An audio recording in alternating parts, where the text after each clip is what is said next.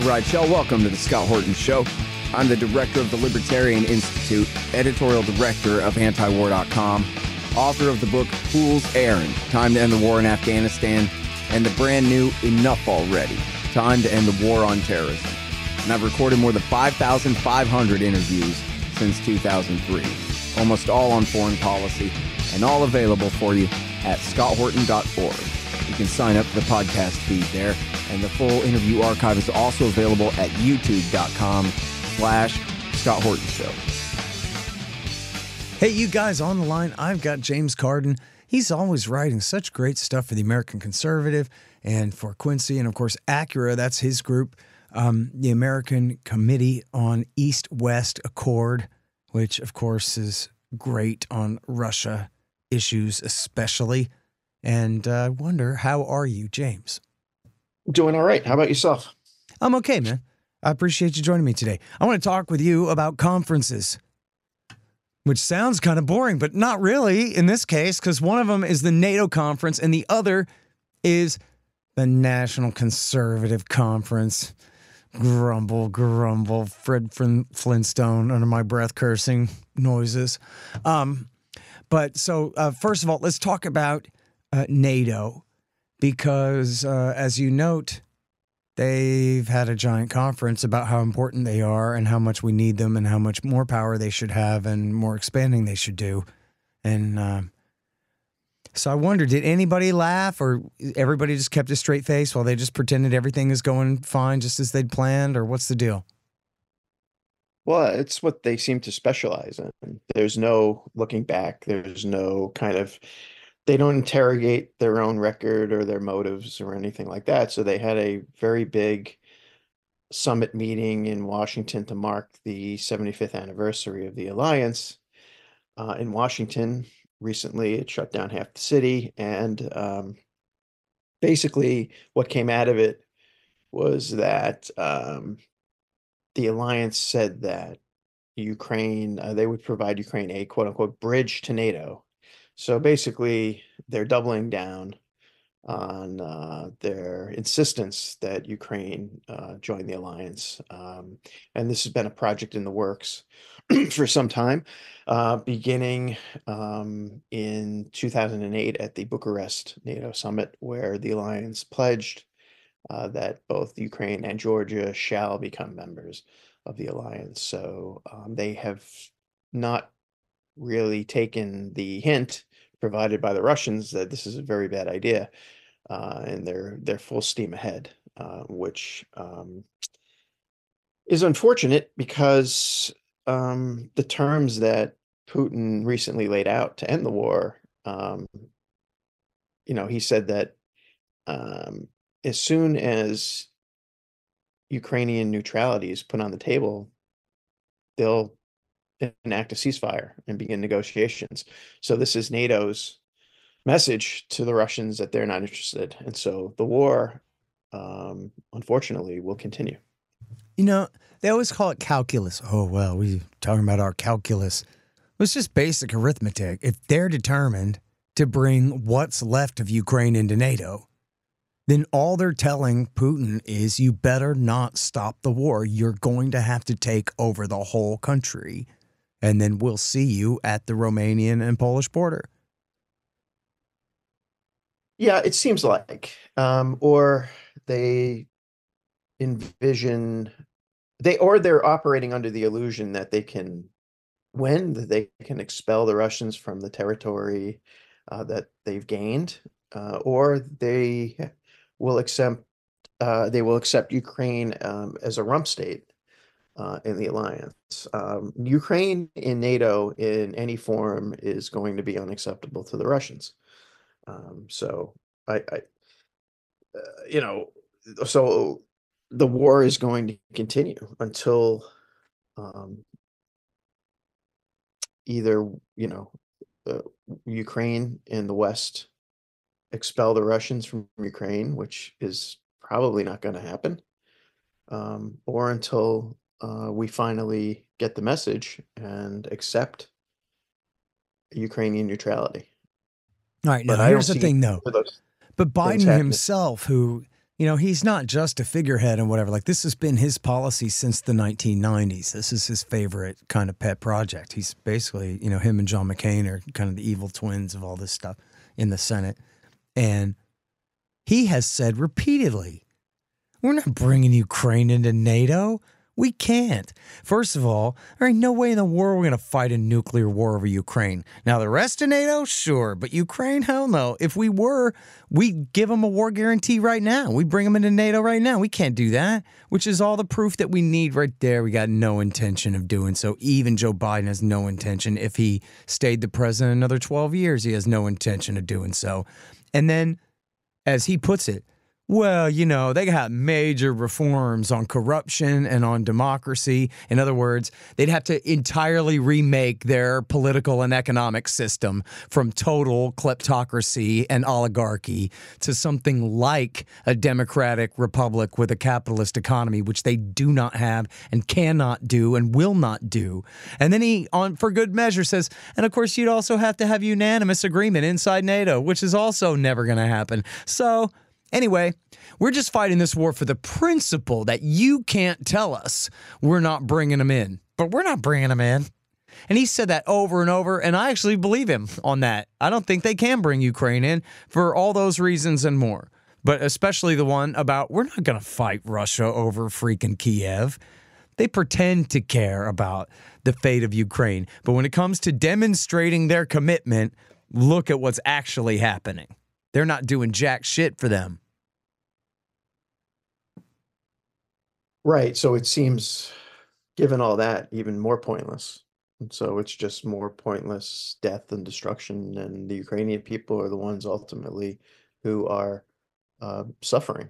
And it doesn't seem like there will be a real change of policy if Harris becomes president, and I think Trump is something of a wild card in that regard as well. Yeah, agree there. I mean, the only silver lining with Trump is he's so bad on China. He just wants to shift the focus away, him and his whole crew of kooks there, which we're going to talk more about the kooks in a second. But, and Harris, I mean, we all heard the famous clip of her explanation of what's going on over there. That, well, Russia and Ukraine are these countries over there and one attack the other one. And I remember when I first saw that clip or heard that clip, I thought, well, she must have been talking to some little kids and they just took it out of context, And it's like, no, she's on the morning show on the radio in Chicago. Like, okay. And then it's pretty clear when you listen to it carefully, or I forget if there's video of it, but essentially this was the briefing that she got. And she's just repeating it. Russia is a big country, and it attacked a little country. And this is a person, so I don't know. I don't think she has a prayer anyway, unless Trump has a heart attack or something. At I think that the last 2 days, 3 days have been very kind to her. I don't expect that. I don't expect this honeymoon to continue. I think that the Democrats are kind of whistling past the graveyard. I don't think that she is the solution to their problem. No, definitely not. I mean, that was the joke all along. Was this guy's way too old to do it? Anyone can tell you that. You don't have to know about politics at all. You could just be anybody's little old auntie and go, man, this guy is too old to be the president. But then their bench is like the Libertarian Party's bench. There's nobody on it. What are they going to do? They're screwed. They got Kamala Harris. They got old, fentanyl crisis out there from California. They got Gretchen Whitmer, the Nurse Ratched of the lockdowns, I mean, there's just no way. They've got nothing. And, I tried to watch her thing yesterday. They're like, okay, watch Kamala Harris's 17-minute speech. And I'm like, all right, bet. You know what? This is history. She's running. I got to know something about this. I got to watch. So, all right, I'll do it. I'll watch it on speed and a half. And I just skipped around, watched 2.5, 3 minutes of it or something. That was all I needed. I mean, what can you say, dude? She's just such a phony. Her voice is terrible. Her cadence is terrible. Her smile is fake. And She's just not believable at all. And I guess I shouldn't project my own impression onto like what everybody else must think, but they also all must think that too. And she ain't no Barack Obama, man. You know, as far as like something for people to believe in, what is there to believe in? Nothing. I mean, not even close. And she has this strange, it's kind of unfair. I guess people can't help it. I certainly don't like the sound of my own voice, but she has this way of this accent, which is sort of mysterious. It's like when Hillary Clinton tries to speak Southern, she has that sort Yeah. of, it's very odd and it's very off-putting. And I don't think the fact that, just because Biden stepped down, this makes her a different political animal.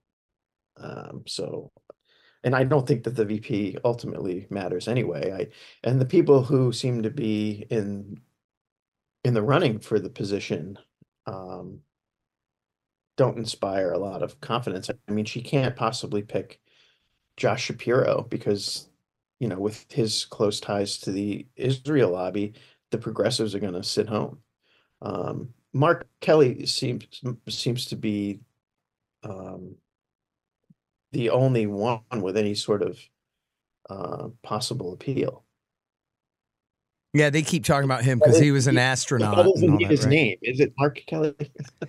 Yeah, I think so. I mean, that's the whole thing is they're up against the most famous man in world history. So, like, that's pretty tough. Yeah. You know? What are you going I to still do? think it'll be close. And, he is, a villainous anti-hero to a lot of people, but that's good enough for a lot of people. I don't know if you ever read that thing Taibbi wrote. I think it was in Hate Inc., where he has this whole thing about pro wrestling and Donald Trump playing the heel. And the thing is, though, is the bad guy can be the dominant figure in wrestling for a while against the good guys if it's played right, and as long as there's no like truly sympathetic good guy that he's beating up on. He's basically beating up on all a bunch of wimps who deserve it. People cheer for that. And I think that's the dynamic here again, big time, It might well be. Yeah. Anyway, what's funny though is the way with a blink of an eye, and I don't know if the Republicans really had thought this through or what, but they just completely gave away the age issue to the other side. Now who's old and somewhat senile and confuses Nikki Haley for Nancy Pelosi and these kinds of errors. You know what I mean? And they keep demanding that Biden step down. Like, really? And make her the president for the next few months before you run against her? You crazy? But they are crazy. They're Republicans. They're completely stupid. Which is actually brings us to our next subject, the National Conservative Conference. That this is the intellectual brain power behind the Trumpian movement, as I'll paraphrase it politely. Arthur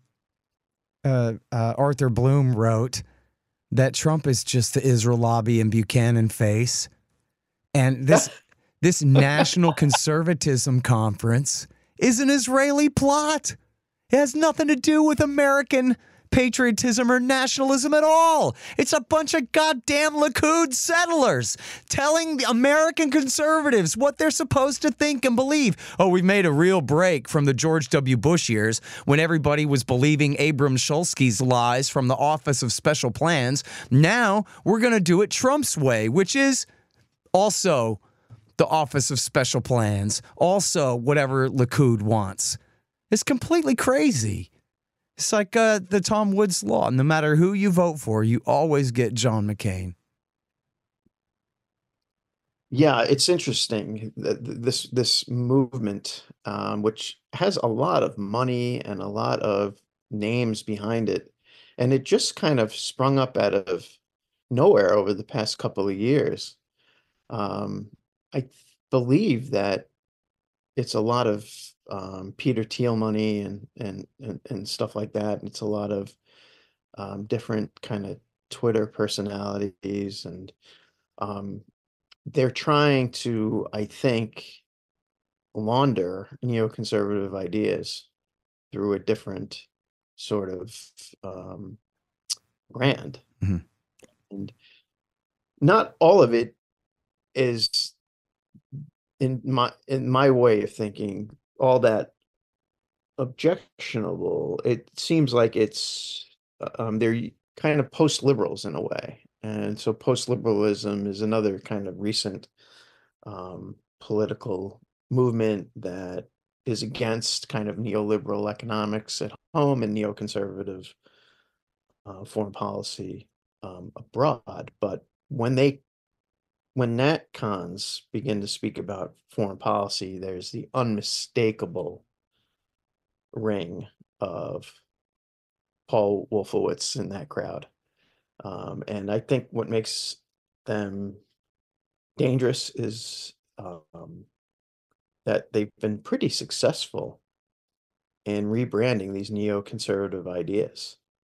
And they have a lot of support within the Trump camp. So if Trump, ends up winning, you're going to see a lot of these people in office, and there's quite a bit of overlap with their ideas and the ideas of Robert O'Brien.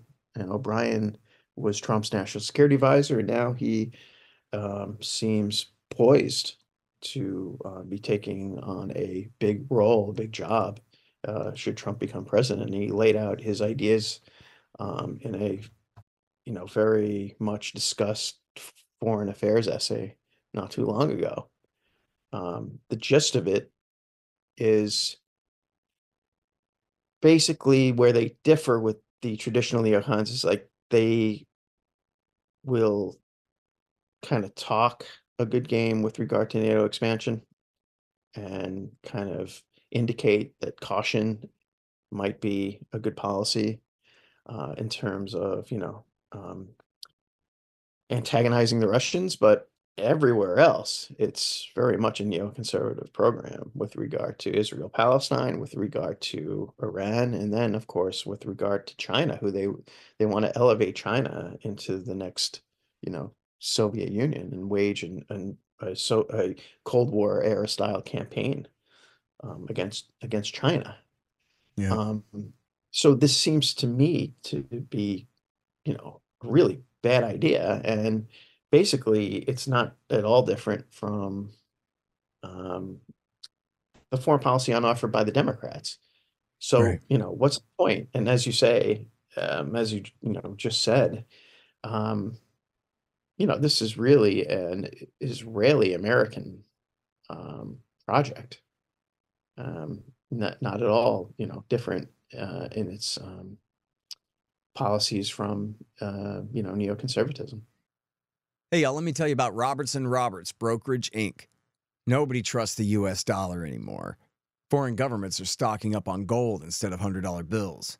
One, they know they need to, and two, that means you need to too. Interest rates are up, but for some reason, not much for savings accounts. Park your money there and watch Uncle Joe Biden just counterfeit its value away. You can see how the Fed is afraid to raise rates to beat inflation for fear of popping the current bubbles, at least before the election. So more inflation it will continue to be.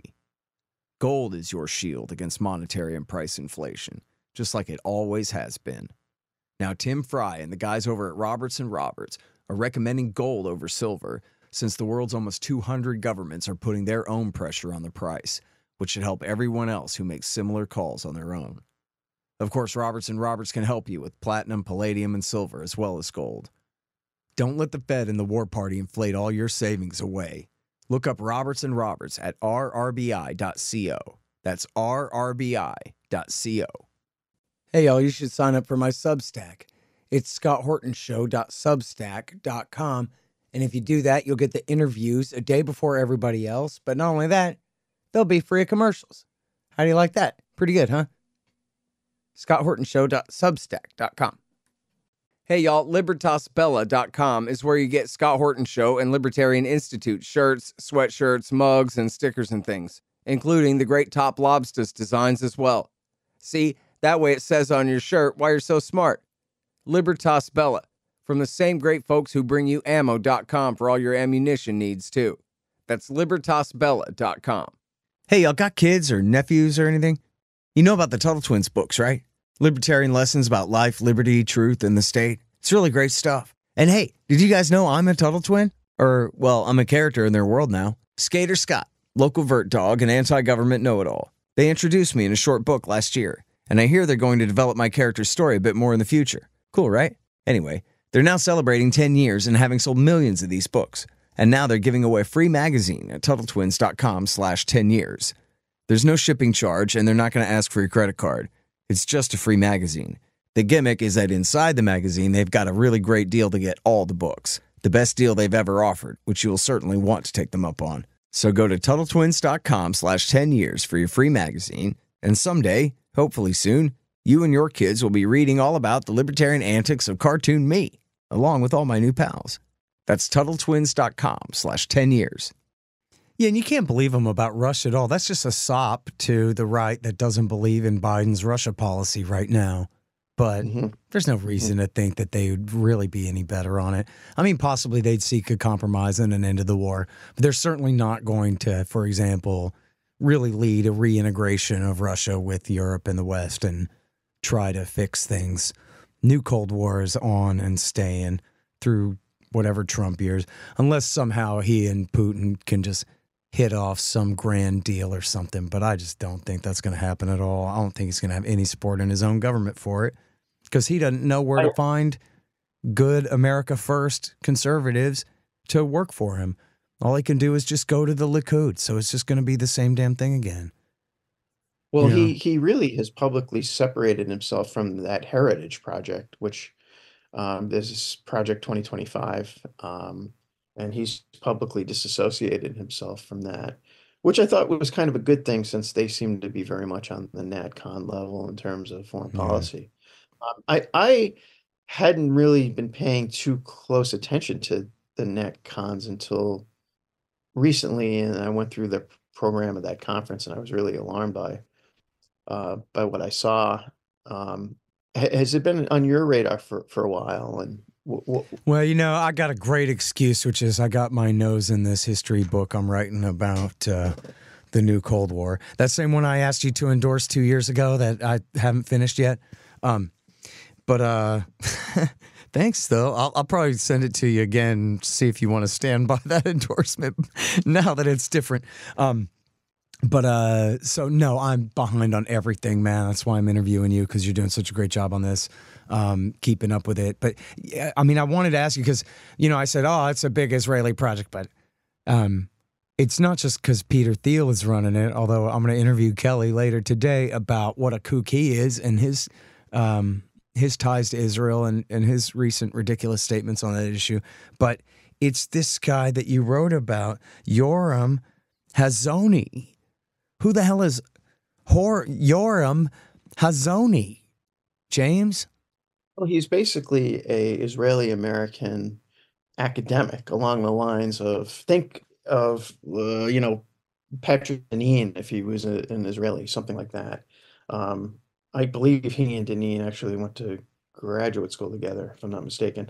Hazony was raised in the occupied territories, and he came to the United States as a teenager. His parents, I believe, were academics. He was educated here, and then he moved back to the occupied territories and raised his family there, and became active in far-right wing Israeli politics, and worked as a speechwriter for the Israeli Supreme Leader, Benjamin Netanyahu. And so, his politics are that sort of thing. But he wrote a book about nationalism a number of years ago that really won over a lot of American converts. The book, in thumbnail form, and I would urge people to go to the Cato Institute website, has some really interesting stuff on this book that he wrote about nationalism. And basically he says that the nation state is mandated by the Old Testament. So, that's sort of alarming for a number of reasons, not least because Israel is in its current predicament because they insist on viewing the Old Testament like we view Zillow or Rent.com. It's not really a real estate directory. It's supposed to be a religious tract. And even I know that in the book of Samuel, God says, man, you don't want that. What are you talking about? A king, you know what he's going to do? He's going to conscript your son and take all your farm produce and all the thing. You know, I forgot what he violate your daughter. And they go, no, we're sure, God. we know what we're doing. So it's this really, it's this real Israeli kind of project. And he set up this think tank called the Edmund Burke Foundation. Oh, how cute. I don't know what Edmund Burke has to do with the Old Testament, but it just sounds better than the Ariel Sharon Foundation, you know? Yeah, well, exactly. They're masters at laundering their neoconservative, ideology. And then this Edmund Burke Foundation launched this series of conferences, these NatCon conferences. And so they just had one in Washington recently. And actually, as it happens, not surprisingly, Kelly of Lejos at Quincy, wrote a superb report from it outlining, their ideas with regard to Middle East and China policy. So, I just thought it was time to sort of, and my co-author, the great Colonel Douglas McGregor, and I thought it was time to kind of blow the whistle on this thing. And I hope people aren't fooled by it, but it seems like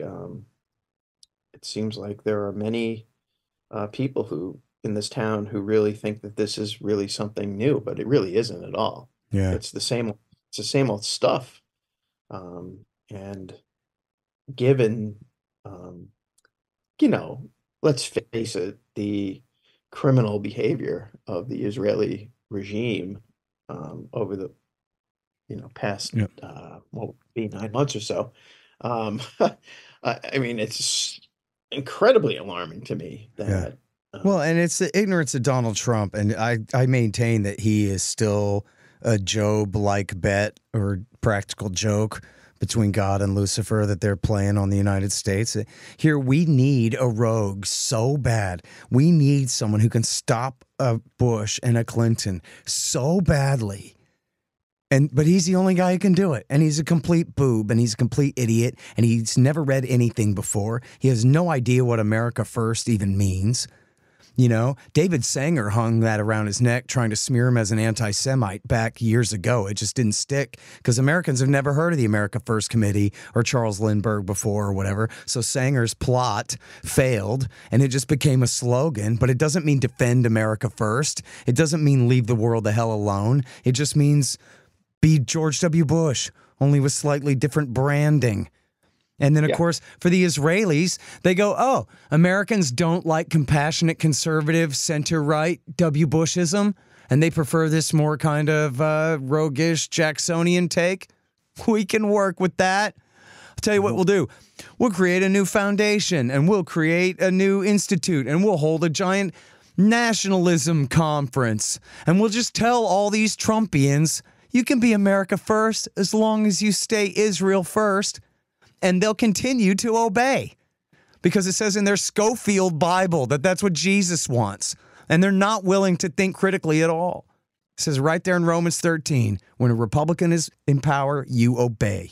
And you obey Israel and shut your mouth. And that's what Americans believe. American conservatives, the leader of American conservatism is Benjamin Netanyahu. And they are his lowly subjects. It's pathetic and ridiculous, but it is what it is. They can't think their way out of it, James. They just can't. Well, the other alarming aspect, as if, we needed more examples to point to, is something that Doug and I picked up on at the conference, was that there's also a movement within the NatCon movement to basically gut the Bill of Rights. So, the traditional First Amendment the Establishment Clause, which erects a wall between church and state, according to the Neocons, that needs to go. We need to become a Judeo-Christian country officially, and they believe the myth of the founding fathers that they were like church going, Bible banging Christians. They were nothing of the kind. And so that's another part of their project. Even if they were, that's completely beside the point anyway. Yeah, they're completely crazy. And their version of Christianity is such heresy. It's so ridiculous, dude. They would have us follow John Hagee, the blasphemer, who doesn't even believe a single word that he says, who laughs at his congregation of fools and suckers and knaves.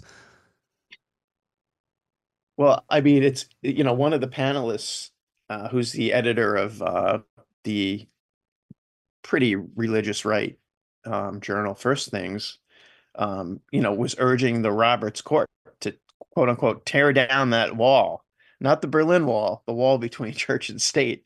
I mean, these guys are out there saying this stuff, proudly, publicly, and it's quite frightening. I'm sorry, but I'm an old-fashioned American. I rather appreciate the Constitution and the Bill of Rights. I don't think that we should become an Israeli-style theocracy like these people. I think that this stuff is very, very troubling. Yeah, and when they say Judeo-Christian, what they mean is focus on the Old Testament that says that God says that Israel can do whatever they want, and forget the New Testament that says that actually those aren't the rules anymore. Forget your own religion in the name of a foreign power, a secular foreign power of actual men making horrible, sinful decisions. There's no golden rule in their biblical worldview. That gets edited out. It's completely sick, dude. It's completely stupid and embarrassing and shameful is what it is. A bunch of atheists understand Christianity better than the people who claim to be members of the religion and then let themselves be completely bowled over by foreign powers who obviously are just laughing at them and ridiculing them. Like Irving Kristol said, hey, it's their theology. It's our Israel. In other words, sucker, you'll believe what you're told, fool. Yeah. Well, that's right. I mean, the other problem with it is that, these people who, the Neocons claim to be, American first, all that stuff. But why are they looking to a foreign intellectual tradition? We have quite a robust, foreign policy realist traditions on which we can draw on. And they ignore things like Washington's farewell address because Washington warned against the influence of foreign intrigue. Well, they're about nothing else but foreign intrigue here. Right. So they ignore the warnings of Washington and the warnings of John Quincy Adams. Yep. They're just astroturf. They're just astroturf is all they are, right? Completely they don't give a damn about the United States, its traditions, at all. This is a foreign import, and we should be very, very wary of it. Ah, man, I wish Justin was here. He'd be having so much fun with this if he wasn't falling for it in his senile old age. But anyway. All right. Thank you, James. This has been great. I really appreciate all your great writing. Thanks again, bud. Good talking to you. The Scott Horton Show, Anti-War Radio, can be heard on KPFK 90.7 FM in LA, APSradio.com, antiwar.com, scotthorton.org, and libertarianinstitute.org.